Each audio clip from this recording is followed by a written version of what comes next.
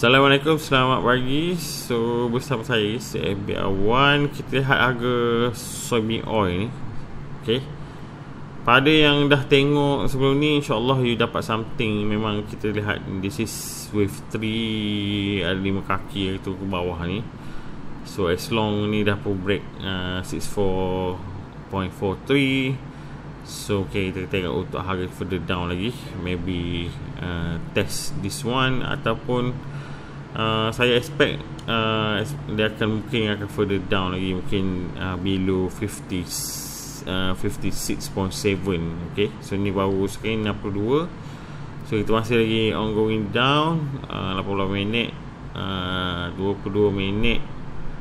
Sekejap, 22 minit kita akan tengok further down lagi. Okay, so I think this is permulaan awal untuk wave 3 ni. So wave 3 I just ambil Fibonacci extend from this top, ambil from this level 1. Antara CPO dengan soybean oil, I prefer lebih mudah untuk soybean oil instead of CPO sebab apa? Lebih mudah untuk buat forecasting. Sebab apa? Dia lebih time frame dia lebih lama dia trade. Dia lebih buka open trading itu lebih panjang berbanding dengan CPO. So CPO lebih banyak gap, dan bila lebih lama buka ni, maksudnya dia lebih open. So lebih open, so lebih mudah, lebih banyak data dan lebih mudah untuk forecast compare dengan CPO yang banyak gap dan banyak rehat. So itu yang antara penyebab besar untuk berlakunya gap dalam CPO. Okay, so kita tengok sini dah pun almost 61.272. I'm looking for 1.618, which is 59.19. Kita tengok 1, 2, sekarang 3, sekarang 4, dan sekarang ni 5. 1, 2, 3, I think 3 or 5.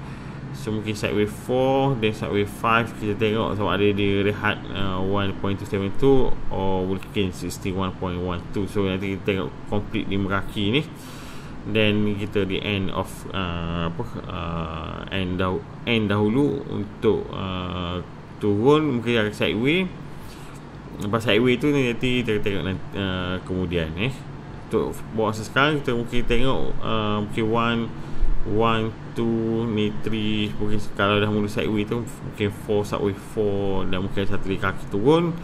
So mungkin between 61 dengan 59.19 ni akan ada tempat untuk harga ni berehat untuk berhenti. Dan kita tengok sebelum ni pun kawasan ni adalah kawasan rehat between this area. So we just monitor for soybean oil. For this one masih lagi kita tengok untuk harga ongoing down. Okay, so just maintain. Selamat tadi yang saya ucapkan. Jumpa lagi di lain video, InsyaAllah. Sekian dulu dari saya Soybean. Assalamualaikum.